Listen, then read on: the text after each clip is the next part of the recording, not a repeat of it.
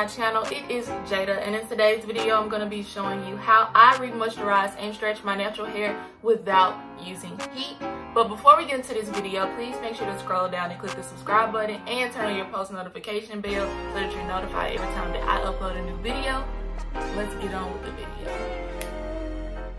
So guys, I'm starting off with my hair in 4 sections. I have learned that working with your hair in sections is just better for you. It goes a lot faster and you don't have to keep dealing with all the extra frizz. So I always part my hair in 4 sections when I do this. I'm going to go in with my As I Am Jamaican Black Castor Oil water, and I'm just going to spray the first section from root to tip, and then after I spray it, I'm going to squeeze the water in because I do have low porosity hair. So I've learned that squeezing the water into my hair shaft really helps to get the moisture into my hair so that I can prep it for my cream that I'm going to put in afterwards.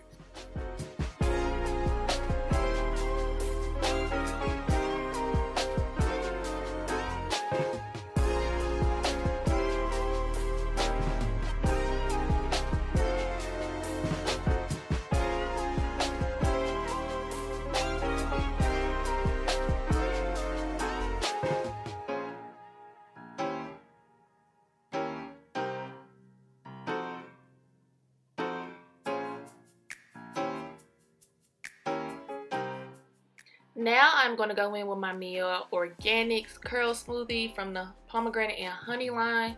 This was my first time trying this product, but I really did like it. It gave me a lot of moisture and it also went into my hair really good. Like I said before, low porosity hair is very hard to figure out how to moisturize and keep the moisture in, but this product is one of the products that actually does moisturize my hair.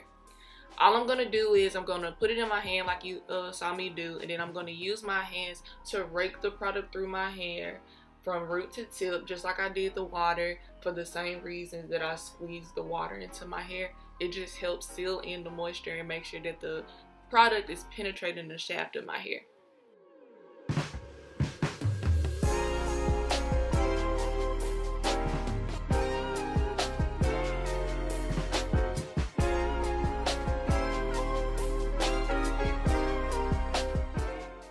Lastly, I'm taking one of my favorite hair oils. It is the olive oil. It's just regular olive oil from Kroger.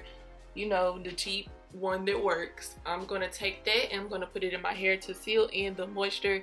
Remember y'all, that oil is a sealant. It will not moisturize your hair alone. So make sure that after you put products in your hair, you always seal it with any oil. You can use any oil of your choice. Mine today was olive oil, like I said before, but just make sure you go in and seal it. I'm going to use the same method to put it into my hair, and then we'll go on to the other sections. Just remember that what I'm doing here is the LCO method. You can do the LOC method, whichever one. Is basically just a water-based leave-in, a cream moisturizer, and an oil to seal in the moisture. To stretch my hair after I moisturize it, I'm going to be using the banding method. All it is taking ponytail holders and putting them on the sections, wrap it around the section from root to tip. My hair takes 2. Some people's hair takes 3 or 4, depends on how long your hair is, but my hair takes 2, and all I do is wrap it around the section and keep going until I reach the end.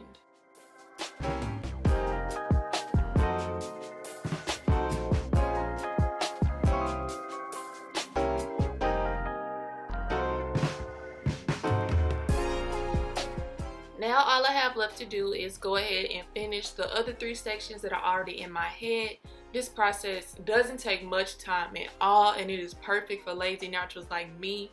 I don't know why I wasn't doing this at first. It's probably the reason why when I started my hair journey, I was so upset with my hair. But y'all, it literally takes 5 to 10 minutes to moisturize your hair. Just do it, and I promise you, you will love the outcomes. So I'm just going to go ahead and speed up the rest of the video until we get into the end result.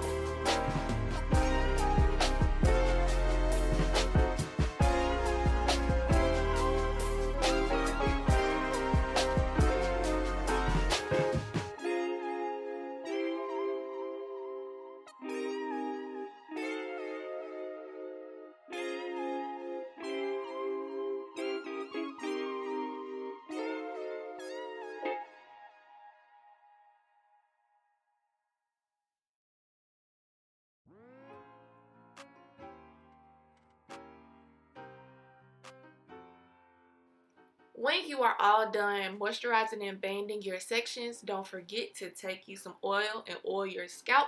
Massage it into your scalp and make sure that you cover some of the hair that you forgot to get when you were putting oil to seal in the moisturizer when you were first doing it.